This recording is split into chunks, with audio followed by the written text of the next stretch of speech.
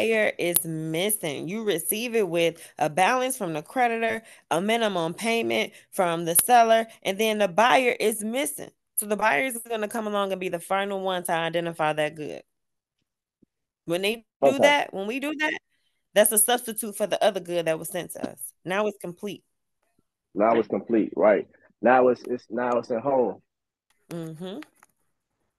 Okay, I got you. And then number three, we have nothing in this section impairs any insurable interest recognized under any other statute or rule of law.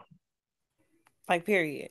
There's other Okay, sections or nothing in this section is going to damage any insurable interest that is recognized under any other state and any other rule of law. Nothing here is going to damage that. that's So there fire. is other rules for insurable interest, and all of that, but we're changing jurisdiction. Nothing here is going to damage and change that from happening. This is the rule of law. We're conducting and performing based on operations of law. And this is just the rule Operations of of the that law. law. So because we recognize it and we change this and we switch and judge, nothing is it's not damaged. It's the same. It's recognized. It's okay. It's law. So you can go to your law and find this exact same thing. Unless you live in Absolutely. Louisiana.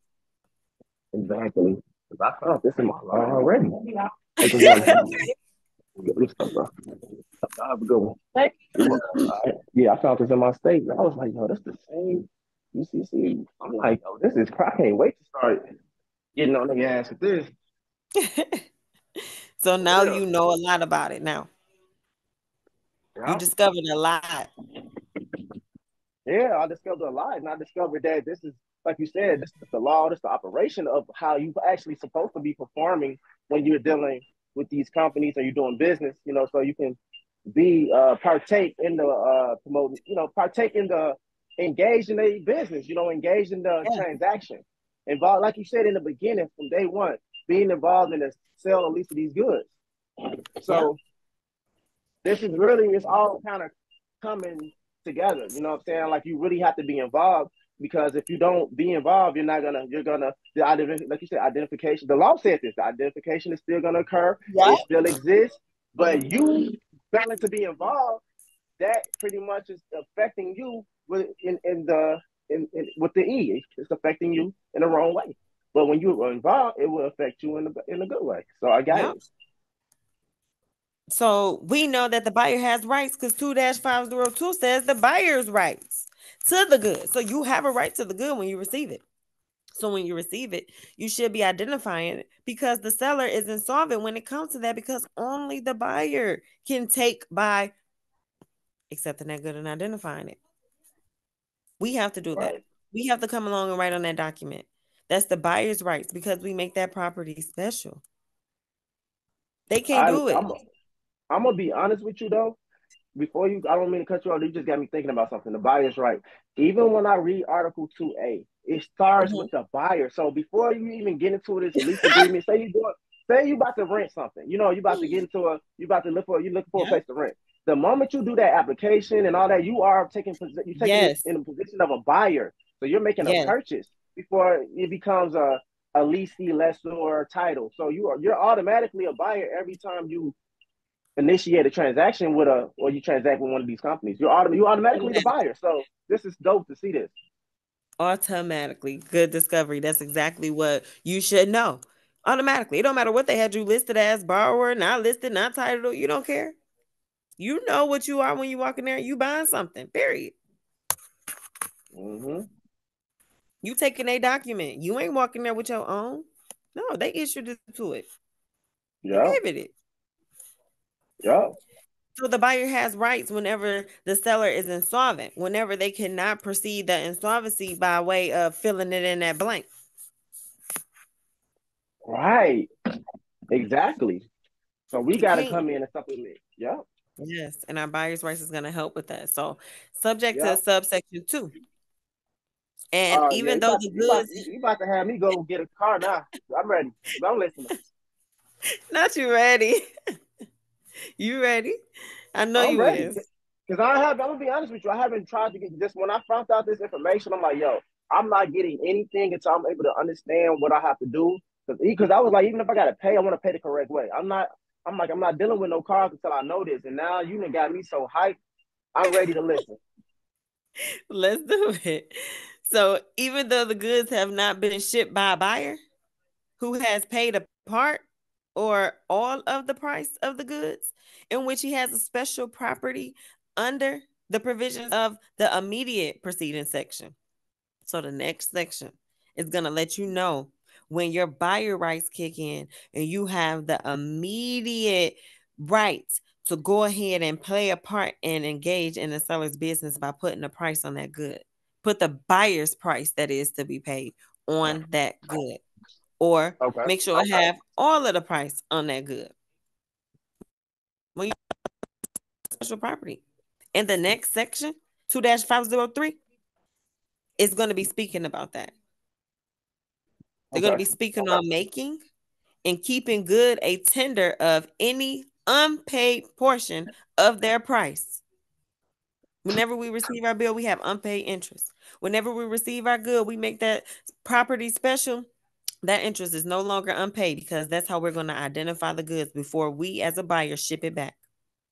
Exactly. Exactly. In that case, when we do that, when we receive that tender of any unpaid portion of their price, we can recover it from the seller. If the seller becomes insolvent within 10 days after receipt of the first installment of their price. So when you first receive that document, like how you say you're going to get a car, that first price, that first installment, you can even do it there. You should have Mm, 10 days to do it. So within 7 to 10 days, you're gonna be start receiving your first bill, gonna start generating. And then after that first 7 to 10 days, you're gonna be locked into your agreement. okay. Seven to ten Okay. days. Seven So to ten whenever you days. receive that receipt, you need to identify and recover the good by putting your price on that portion that's missing a price whenever that good is tendered to you. You should do that immediately. You should immediately create that special property by paying the part of the price that belongs to you, making that being in its entire balances, the entire prices, so that you can Seasonably. ship that good and return it. Exactly. So only thing's missing is the buyer's price. Where's your price? Mm, We see where's your seller's price? price, we see creditor's price. Where is yours? Exactly. That's crazy. Like when you just broke that down, the creditor's price, that full balance, the seller's price, that minimum payment. Where's the Hmm. buyers? Where is the buyer? Is missing. So they got a dollar sign in spot. The seller is The open insolvent. term. The seller Yep, can't I do it got right. That open price term. you. What are That's your how we're going to specifications? that's how we're going to Hmm. identify the good. So overstand that in part two, they said if, because you may not identify the good. But if the identification creating your special property has been made by the buyer, you acquire the right to recover the goods only if they conform to the contract for sale. If they conform. Yep. If.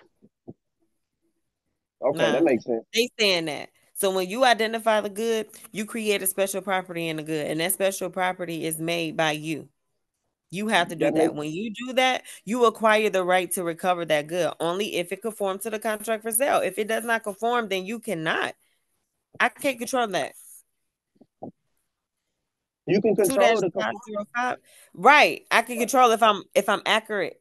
if you're accurate You with know what the I'm saying? price that you're Yep. including in that open term. So in the We already contract for know sale that's already existing and identified, the first thing that they're gonna talk to me about is a pricing chart. Rates exactly. and fees. So exactly. So the nonconformity, you can like alter the nonconformity to conform by including the correct price. Exactly. All right. You either gonna be enclosing an amount that should be included in that price, or you're gonna be enclosing the total amount due. The All of total it or a amount due. portion. Okay. Yeah. Wait a second. All right. So when you say total amount due, see, I'm so used to us, now you got my head wrapped around like the open price term and including the price that's reasonable. You know what I'm saying? So when you say total amount due, are you talking about the whole entire balance? That's what they would want some of. So it just depends on the bill. It's a variation by agreement. So some bills you get, Oh, they say total amount enclosed, and they want you to enclose the total. How much is all of y'all's put together? Enclose it. So I got print payment, interest, and fees. Some of them want to wow. see separate three different prices. So they just want you to enclose an amount that go along with what was already paid. So you're Damn. either going to be Okay. paying a part of the price or all of the price. And you're going to make it Oh, special when you do it. okay. See, I'm just going to make this for clarification. So sometimes when you do write in that enclosed amount, when you do write the full, sometimes people do write that full balance, and I just thought that was like something we wasn't supposed to do. But if it's the total amount enclosed, we actually supposed to be including the whole amount, the Totally. entire Yeah, amount. exactly. Okay, Exactly. but a lot of times people do that when they don't even say total amount enclosed; they just say Right. amount And enclosed. that's when they get those provisional settlements or no response or Okay. nothing at all. Oh, see, I didn't even realize that was something that we actually can do. See, but it has to be specified for us to do that. Right. It has to be instructed. Right. It has to Instructed, be yeah. directed for us to do it. That's why Okay, they said if it conforms to the contract for sale. So if right. what you enclose, whether it's the total amount or an amount due, if it conforms to the contract for sale, then you acquire the right to recover the goods. If it don't, then you don't, and your property is not special, and you did not identify it. That makes a lot of sense. Okay, so man, you got to understand what's going on for real. Damn, Yes, damn. literally I don't think I ever seen like a total amount of clothes, y'all. I haven't really. I might have seen it, but I haven't. I probably wasn't paying attention. paying But attention now to. I'm I'm gonna starting. post. Yep, I'm gonna post How you some. doing, bro? And sometimes you Okay, really good. want to pay attention to it because a lot of Yeah, times they'll see you your bill with the total amount due already there. So in that case, that's warranting to you that you're just going to enclose an amount because it's already going to be a part of the total amount that's due. They're just waiting for you to come along and make a claim to that price as being the buyer's price. they just want you they just want you to enclose literally what you see right there, so they can know that you accept the price. Like, what do you want? What do you accept? What is your piece included? Wow. After the seller tendered the good to you. After. So this they said immediately following this section right here because it's not until you receive tender from the seller that you can even think about delivering that good back or reshipping that good. Like no, they have to give it to you first and then you can identify it. You can't identify until you get it. Exactly. You What gotta are wait you till you getting? receive. Right. And that's what they're gonna tell us here. What are we getting? Okay. So the manner of seller's tender of delivery. One, tender of delivery requires that the seller put Mm, in hold volume conforming one. goods at the buyer's disposition. Volume Uh-huh. one. Yeah. So whenever the seller has the good, you as a buyer is at a disposition. Whenever you have the good, the seller is at a disposition. Okay. And give the buyer any notification reasonably necessary to enable him to take delivery. The buyer is going to be giving the seller notification that's going to enable him to take the good, just like the seller is going to send you a conforming good that's going to enable you to take it by writing your document and give them notification because you're at a disposition whenever you receive it because you have yet to identify the price for you. Exactly. So that I'm gonna be honest with you, that alone, there's some conformity to this contract. Yes, yes, Just because of that, yes, yes. it's like non-conforming and conforming at the same time. Right. You So they're you gonna said send you that a before. non-conforming good, and you're gonna see that in a lot of agreements too. They're gonna be saying non-conforming and conforming. They're gonna be flat out, just like that, conforming and non-conforming. I'm talking flat out because they're gonna be sending you a conforming good, but that conforming good is gonna have some non-conformity within it, and it's gonna Exactly. put you at a disposition. It is because it's Not to like, be damn, mad about that, should I take this minimum payment or like, because I want to save some money. But when you know you ain't paying on USD, you like, fuck that minimum payment. Ain't nobody worry about that. right? Period. I'm not. I'm always gonna ignore it because it's gonna be included in the prices. The Exactly. balances. Because I'm going to The come balance. along and add mine and put myself in a good position as if the seller already put me in a good position, which they kind of did by sending me this conforming good with this nonconformity in it, Because allowing me to have a right to accept it as a buyer and identify it. right, absolutely. your Identify the buyer's reason why that good exists. your buyer's right. You performing by listing your the price that's conforming to that's consistent with the seller's requirements is going to kind of that price is going to increase like the value to where the minimum payment is already going to be like non-existent. Like it's going to be more than that It is. probably. You know what I'm saying? It's already included. Shit, I see you. All right, cool. Bet. I don't need to think about no more about it. Right. Because when I deliver back to you, it's included in the balance. So it's cool. I got you. So this is Yeah. why So people in those agreements where they say, why they say we must pay the minimum payment, but we do not pay the minimum payment. Like, the seller must pay you the minimum payment, but you do not have to pay the minimum payment. but selling right, the minimum payment must be paid, but it don't have to be paid by you. It can be a part Right. of the balance that you're actually when you're transferring and returning the goods. In its Yes. proper form, it can be paid by the funds transfer, but not So like that's why they always follow up and say you do not have to pay the minimum payment if you return payment. right. I, man, I got you. The manner, time, and place for tender, it is determined by the agreement. Period. This goes back to Okay, volume one yet again. What are we going to go back to determine what we're supposed to do? The agreement. That's going an to tell agreement. us in what way, and what time, and what place we need to ship our goods. Mm-hmm. We need to deliver the good after it was shipped to us. They tell us in the agreement. The agreement Right. and this article. Period. That's And facts. in particular, two different things. Two more things in particular. Let's get real detailed about this. The Okay. tender must be at a reasonable hour. So you must get it at a reasonable time.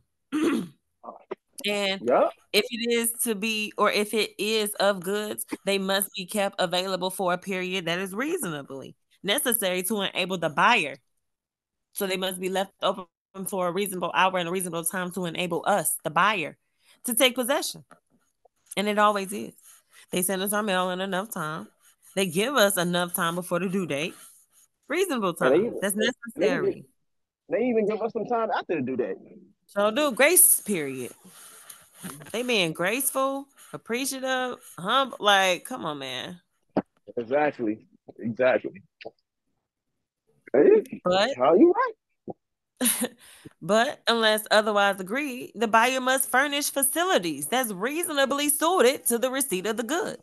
The Period. proper, reasonable price.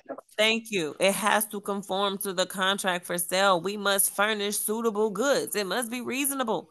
That receipt of goods, when they receive it on return based on us taking possession of it and reasonably dealing with that good, it must be furnished suitable in order for them to accept it. That's all they want. Absolutely.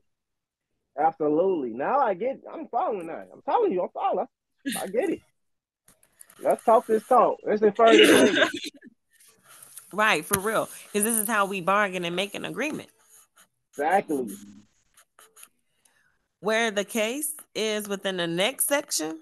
So the other section, the next section, is going to be in respects to shipment attender. And it Okay. requires that the seller complies with the provisions. Do you understand that? Ooh, The next section is telling you that the the shipment that is operational made law by the buyer, the seller must comply comply with these operations by law.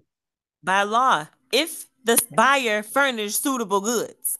If but it's like a strict performance on the buyer though. Like the buyer has to, Yep. what I'm saying, exercise, And strict performance. And then whenever we do perform, we put strict performance back on the seller because they got to comply. right. If we perform the correct, but absolutely, absolutely. Yeah. It just has to be right. It has to be It just correct. It has has to to be be correct. proper. In order Proper, to yeah. negotiate, this takes us back to the volumes too. In order to negotiate and assign, you must have proper endorsements before you transfer that good. Proper endorsements. Yep.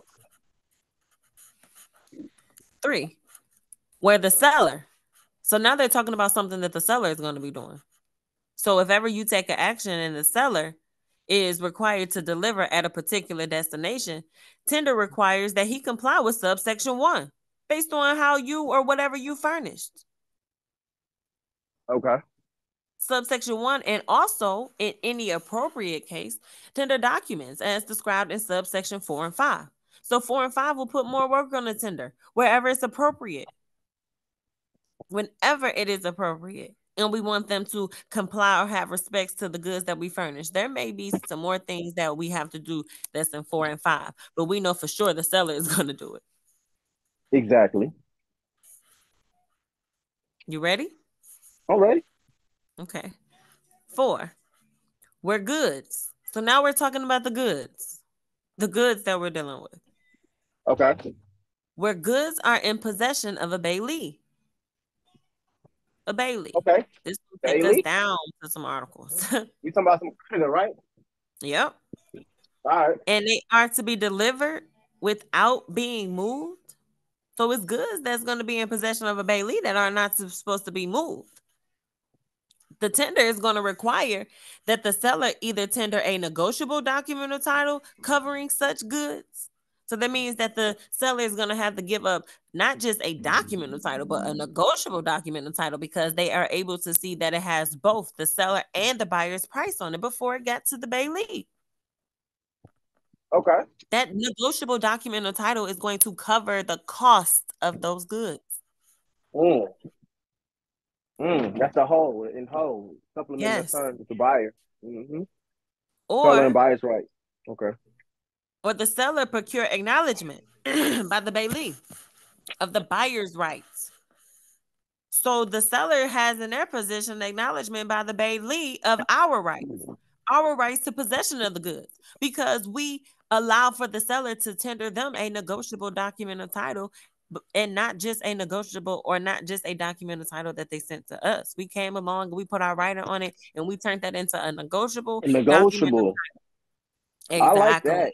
I like that because I see. I like that. You normally just talk about document title. Now we talking about a negotiable. Okay, I like that. Right, because whenever you Negotiable. transfer with the proper endorsements, then you Exactly. have a negotiable document of title now. And the seller is That's able to get acknowledgement by a bailee of the buyer's rights to recover the goods and take possession of that good.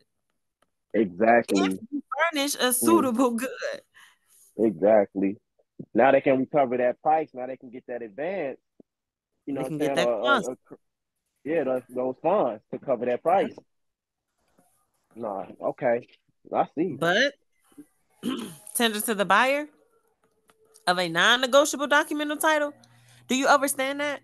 When you get your document of title in the mail, when you get your bill in the mail, that is a non-negotiable document of title. Yeah, because I haven't did nothing to it. I haven't added any Exactly. terms. I have. It's just blank You because haven't there's no returned my it back to the seller. right. I haven't returned it back.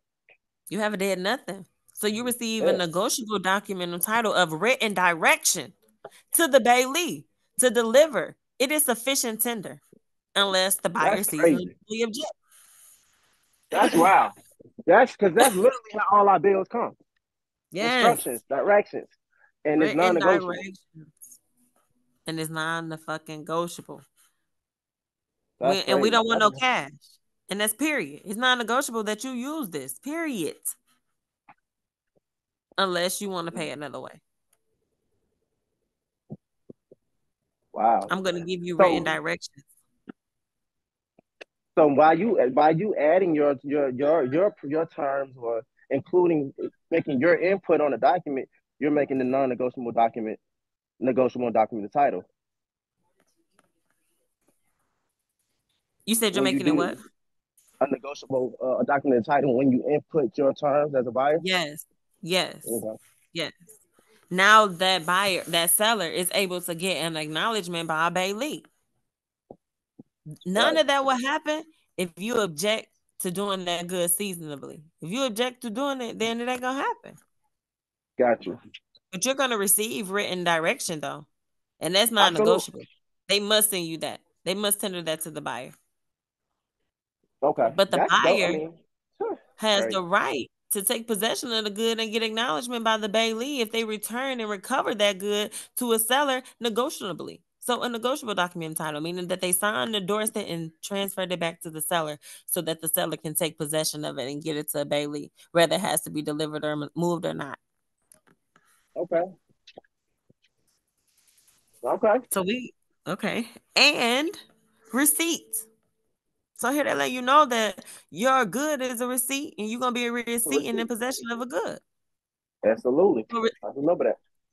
so in receipt by the Bailey of notification. So if they're only gonna receive notification if you accept the notice, the fact when it comes and you return it. When you return it, they have notification. Yep.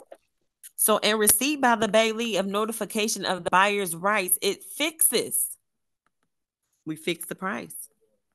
But it Mm. fixes those rights as against the Bailey. It fixes the rights against them as a third party or a third person. It's gonna fix that by way of stopping infringement. Because I'm the third party to this. And we know that they're the third Exactly. party to this. So we have to go ahead and surrender all of our rights just like they did to us. They surrender all their rights and they sent us that bill. Like, shit, here you go. Because if I Exactly. don't, then it's infringement. I got to send you this so I can stop infringement. So I'm be like, no, no, no, I'm going to fix this.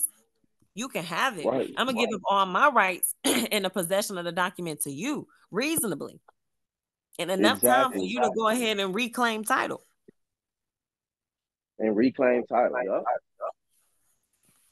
But No, that makes sense. That makes sense right there. I like that. I like that breakdown. But the risk of loss of the goods and any failure by the Bailey to honor the non negotiable document of title or to obey the direction, it remains on the seller until the buyer has had reasonable time to present the document or the direction. So risk of loss remains on the seller until you act, until you perform. And the Bailey is holding them liable. So you know what's so crazy? Do you know it makes me think about that bear the risk of loss? So I used to think it kind of just really applied to us, but it applies to them as well. You know Yes. what I'm saying? And they're not gonna bear that risk of loss for you. So if they already got somebody down their neck imposing liability on them, they're not about to let you come along and impose liability on them too. They're gonna close your account before they let it get that far. Right. You're not about to stress me out and I already to borrow money for you and I gotta pay them back and they on me. I'm relying on you. And yeah, and then like could the bear and also could the bear risk of loss be when you don't even pay? You know what I'm saying? Because I mean, a guy obviously they can Right. just be Now like, you it's know what, default. now it's default. So now we both are bearing the risk of loss, but they may just go ahead and they may just go Charge it ahead off, and sell it. charge it off, right? You know what I'm saying? And claim it on the taxes. Yep. Get a little money from selling that debt to somebody who's gonna collect from you and take that time to hassle you down. Exactly.